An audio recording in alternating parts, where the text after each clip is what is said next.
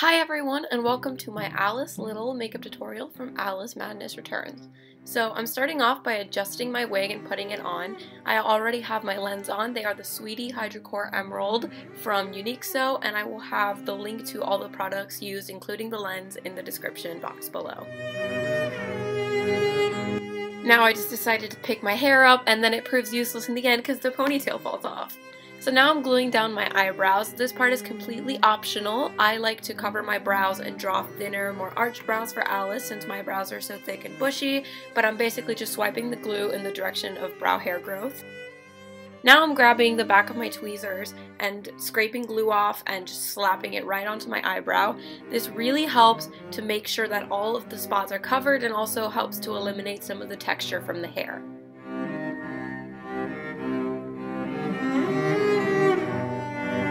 So now I'm using my MAC Studio Fix powder to powder on my brows. This is a powder foundation and it is a holy grail for eyebrow coverage.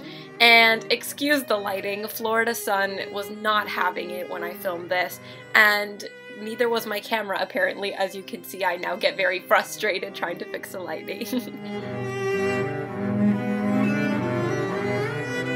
So now I'm using my Makeup Forever Ultra HD foundation stick in the color 118. This color has a bit of a salmony undertone, which is perfect to kind of color correct the black of my eyebrows. So I'm just swiping it on with a concealer brush, and then I take my beauty blender and buff it in to blend it in well. I would recommend a foundation stick over concealer when covering your brows, simply because it is more creamy and full coverage and will act as a better base, and also much easier to powder and set than concealer is, and you know that you will get the full coverage you're looking for. So for some reason my camera cut off here, but I'm just applying foundation on my face now, and I'm using the Urban Decay All Nighter foundation to do so. And this foundation is amazing. It is waterproof and it stays on perfectly. It's the best for conventions. Typically when I'm doing Alice, this is the part where I look at myself in the mirror and think, wow, I look like Voldemort. I have no brows. I'm literally just a pale white base. But that's the beauty of transformation. The more disastrous you look in the beginning, the better you're gonna look in the end.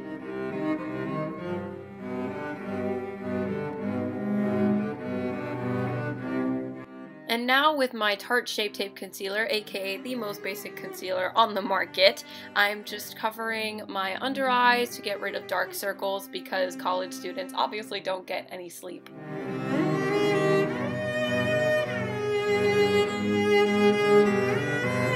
And now I'm dipping back into the Holy Grail powder, MAC Studio Fix, and I'm just powdering my brows one more time to set it all together, and then I'm using a fluffy brush to set the rest of my face. Now's the time when you finally get to have eyebrows again. So I'm just using the Naked 3 palette, and I'm using the color Black Heart to go ahead and draw on my eyebrows.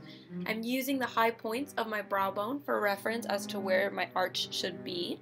And don't beat yourself up over it if you don't get both sides identical. Eyebrows are not supposed to be twins. There's days where my eyebrows don't even feel like cousins. Just take your time, be very patient, and don't worry if you mess up. If you mess up, just slap back into the concealer or foundation stick and cover up what you did and just keep going and try again and just do the best that you can.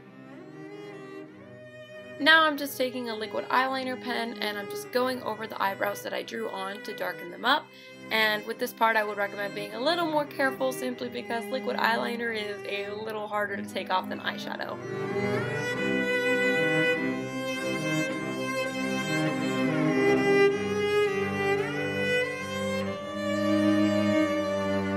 Ladies and gentlemen, my camera stopped recording once again, but I'm basically just taking the concealer once again and applying it to my eyelid to act as a base for my eyeshadow. And the Florida sun is once again ruining my lighting, followed by the face of absolute disappointment the moment I realized this. Now I'm just dipping into my Modern Renaissance palette, and I'm taking the color Red Ochre first. I'm buffing that into the crease to act as a transition color.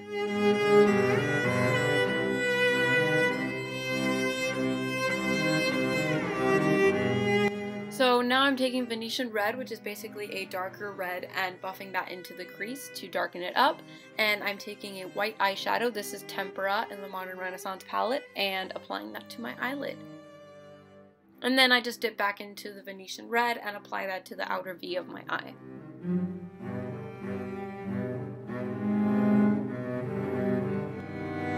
Now I'm applying the same Venetian red to my lash line, and I'm being very generous with it because in the animation it is very obvious that there is red under Alice's eyes.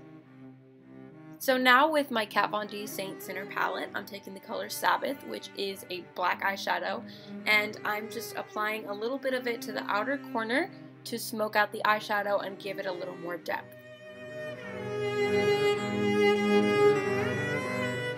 And now it's time for eyeliner. So I don't like to wing my eyes for Alice simply because her eyes are very round and doll-like. So what I do is I tightline my lash line and then I thicken it up a little in the middle to give a bit of a rounded effect, and then towards the very end of the corner of my eye, I just kind of square it off to complete the eye shape.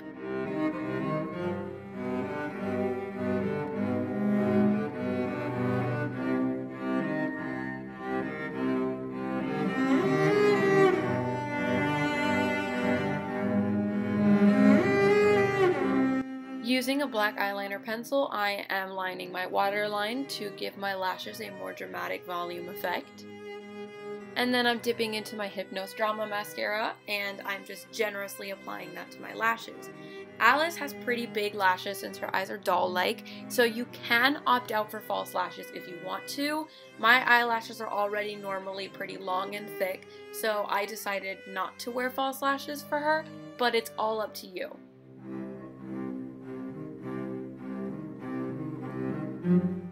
And now, using my Shade Light Contour palette, I'm taking the lightest brown and applying it a little higher than my natural cheekbones because, let's face it, 10 years in Rutledge Asylum will definitely not give Alice chubby cheeks.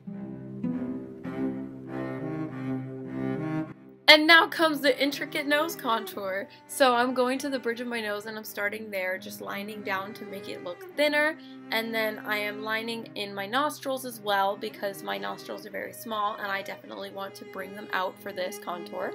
I also do a bit of a circle at the tip of my nose to give a button effect, and I add a little bit of the brown on the very bottom of my nose just to make it look like it's angled upwards. To top it all off, I just took my fluffy brush, dipped into some powder foundation, and blended out the harsh lines to soften the whole look. Taking the highlight color from the same palette, I'm just applying that to the high points of my nose to complete the illusion of the contour. For a little extra shimmer, I'm dipping into my Aurora Glow Kit, and I'm taking the color Lyra, which is a white highlighter, onto my cheekbones and nose. And finally, to complete the whole look, I am taking my Sephora lip tint in the color Red Essence to color my lips in with a very natural rouge.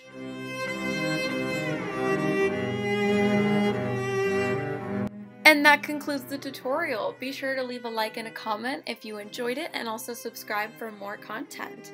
And I will catch you all in Wonderland, because